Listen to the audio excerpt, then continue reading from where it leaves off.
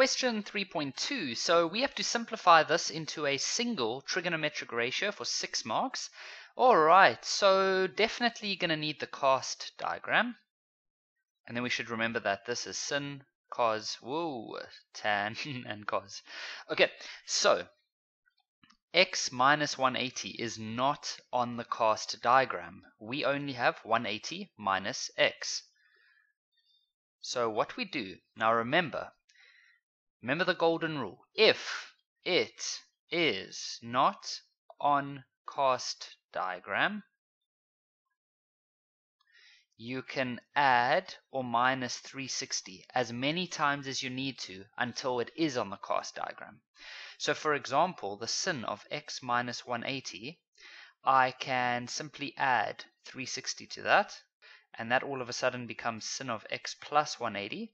But when you plus, order doesn't matter, right? I mean, 3 plus 5 is the same as 5 plus 3. It's 8 and 8. So you can say 180 plus x. And so sin of 180 plus x is now this quadrant where sin is negative. So it becomes negative sin x. So this whole thing is just going to become negative sin x. Okay, now cos x minus 90. Now that's a challenging one. The reason is that in grade 11 we only learnt 4 of these things. Let me show you. Take you down memory lane. These are the 4 that we knew from grade 11, and these were the different answers.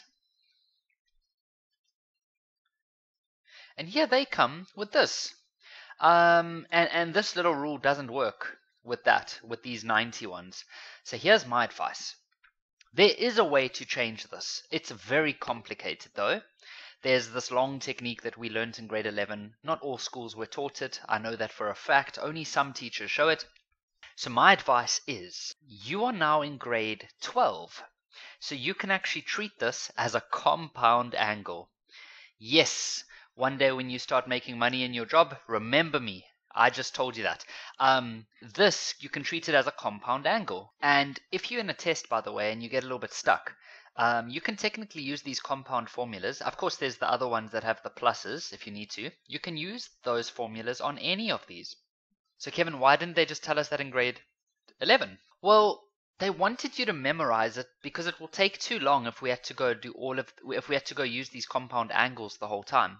But when you get to something that's awkward like this, use the compound angles. So x minus 90, and that's this one. So it just becomes cos x cos 90 plus sin x sin 90. And so that's just, now cos 90 is 0, so that just all falls away. Sin x and then sin 90 is 1. So this whole answer just becomes sin x. How cool is that, guys? We just hacked the system. And so that's sin x over there. Okay, now cos of minus x minus 360 is not even close to that. So now we can use this rule. If it is not on the cast diagram, add or minus 360. This one we're going to have to add. That'll work best there. So we can say that that's going to be equal to cos of minus x minus 360 plus 360. And that's just going to cause the 360s to cancel. And so that's going to give us cos negative x.